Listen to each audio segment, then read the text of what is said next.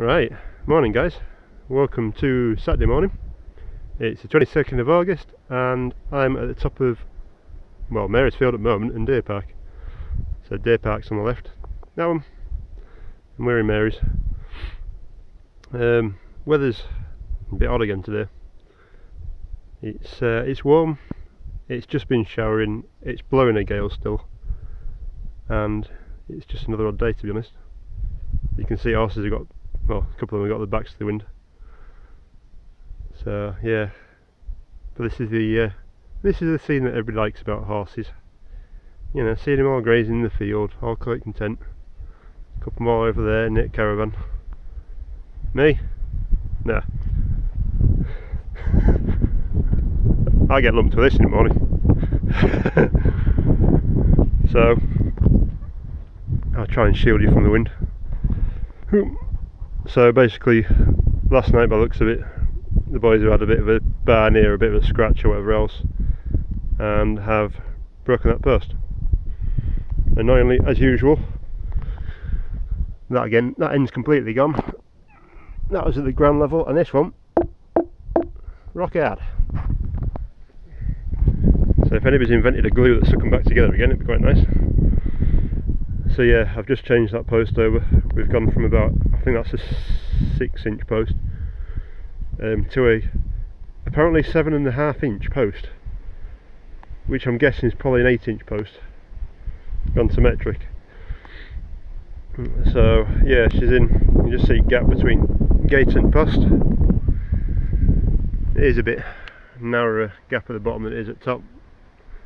As this swings round, it actually catches some of the land.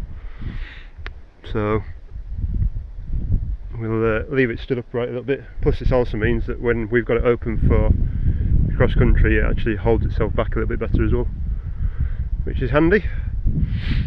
So yeah, lad had been up before me and said, oh, poster's gone. He didn't say which end, so that was at that end, just to try and hold gate up.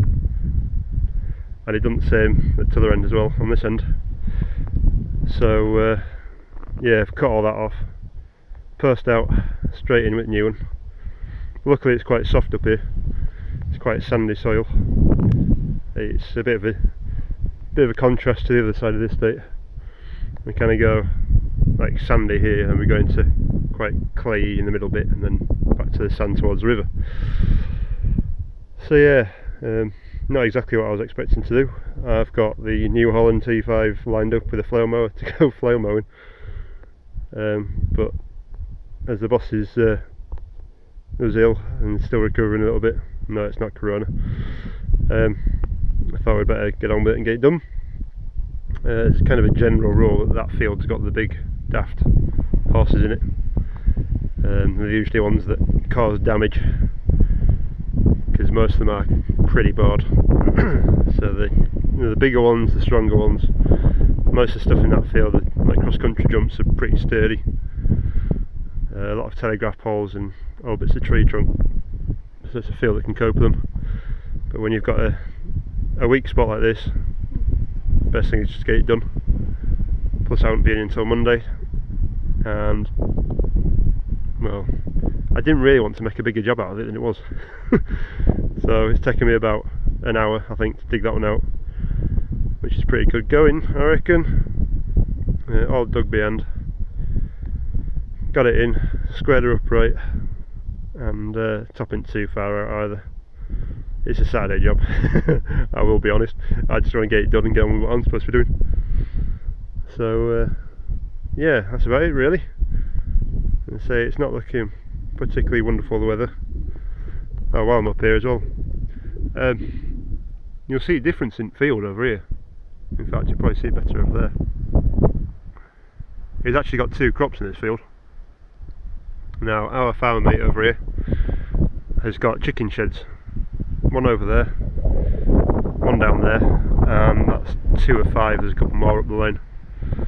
So all this supposedly goes to his chickens for feed. So what it looks like they've done is they've put the main crop in there, of which I think is barley, presuming winter, possibly spring barley, I don't know, I'm not the best with that kind of stuff.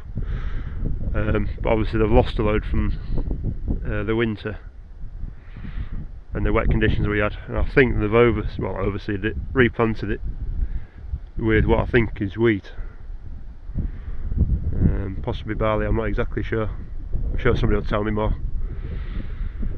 But yeah, it's got quite a patchy field. It looks a bit weird when you're used to just seeing one variety of, well, crop in there, and have to have two. Yeah, it's a bit different. But hopefully I'll catch some of him combine. That's the same field that I had the fast track, if anybody can remember that far back. The fast track was baling last year, maybe 2 years ago, when his contractor was in.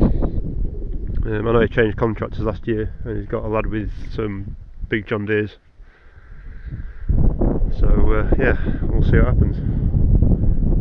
So you can see it's been a bit wet. Window's still covered. So right, I shall stop waffling on. I shall get this done. I shall go and do my day's work and then go for a brew, because I'm gagging for a brew.